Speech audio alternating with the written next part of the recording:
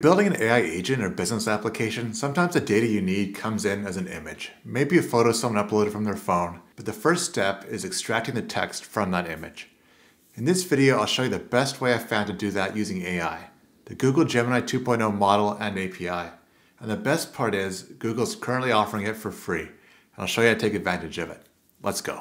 I'm going to use Windsurf to help me connect to the Google Gemini 2 API and do the OCR. But other AI coding assistants would work fine as well, such as Cursor or even GitHub Copilot. And I'm just starting out with a blank slate, just an empty folder with an input folder. And then I put these 4 images I got from Hugging Face, just sample invoices that we're going to use to OCR and test the OCR. And since the AI coding models that Windsurf and others use don't always have information that's latest, the best way to build this is to get some sample code from the source. In this case, we're going to go to Google AI Studio, and I'll put a link to this in the description. What you want to do in here is say create a prompt and then choose the model.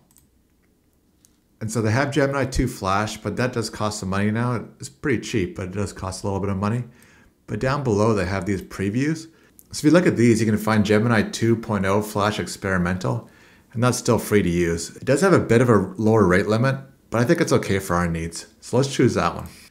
So now I can just drag one of those invoice images into the prompt here. And I can say, extract the data from this image and return plain text. If we run that, it's going to give us back exactly what we wanted, just a plain text output. I find the OCR in the Gemini models is the best out of all of them. I think that's because Google has a long history with Google Vision and such. They're really good at this kind of thing. So now what you want to do is say, get code up here above the model. Now it's going to give you all the code that we just ran. Since it's already running and working successfully, we can just take this code, give it to Windsurf as a reference, so it's going to know exactly how to build it for us in our use case.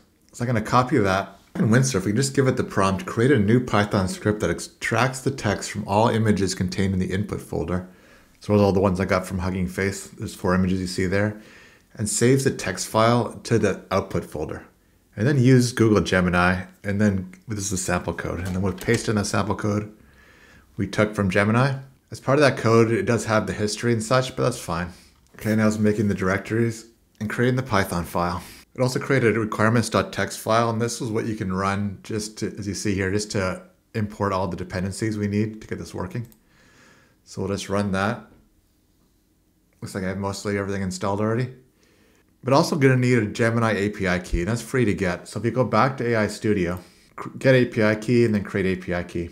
You get that free of charge. You don't have to put in your credit card information to get the free API key. And then if you want to export the API key from here, you can just go insert in terminal. And then just paste it in here. And we should be good to go. All right, looks like it's actually processing them. Yeah, it looks great.